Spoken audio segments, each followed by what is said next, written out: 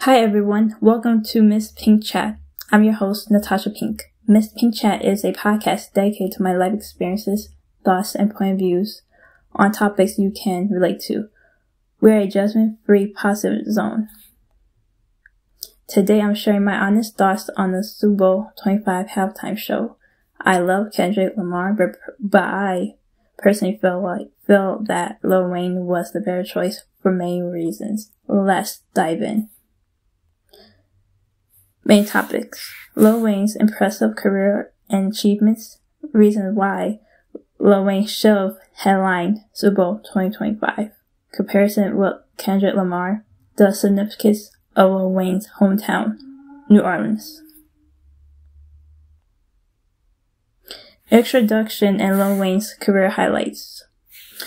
Lil Wayne's discography spans hip-hop, rap, pop, and rock. His studio albums include The Block is Hot, Lights Out, 500 Degrees, The Carter, The Car 2, The Car 3, Rebirth, I Am Not a Human Being, The Car 4, I Am Not a Human Being 2, Free Weezy Album, The Car 5, Infernal. He's collaborated with an impressive array of artists, including Drake, Nicki Minaj, Chris Brown, and more. Why Lil Wayne was the better choice. Here are 7 compelling reasons why Lil Wayne should have headlined. 1. Hometown pride. Lil Wayne represents New Orleans. 2. Musical diversity. His discography spans multiple genres. 3. High energy performance. Lil Wayne's live shows are renowned for their intensity. 4. NOLA-inspired setlists. He could incorporate local flavors. 5. Broader appeal.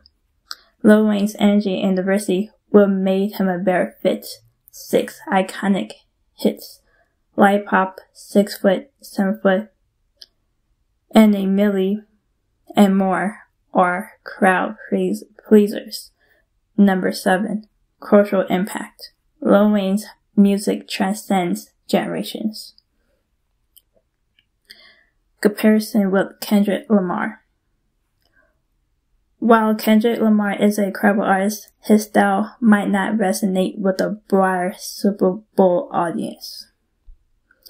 Kendrick's music is more socially conscious and experimental. Lil Wayne's music appeals to a wider demographic. Kendrick's live performances are more theoretical, whereas Lil Wayne's are high energy.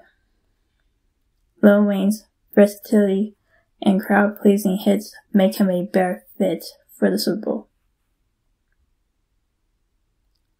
Conclusion.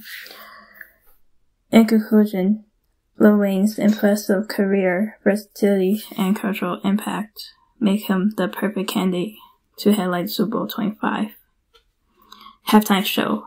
With his extensive discography, iconic hits, and high-energy performances, he would have brought an unforgettable experience to the stage.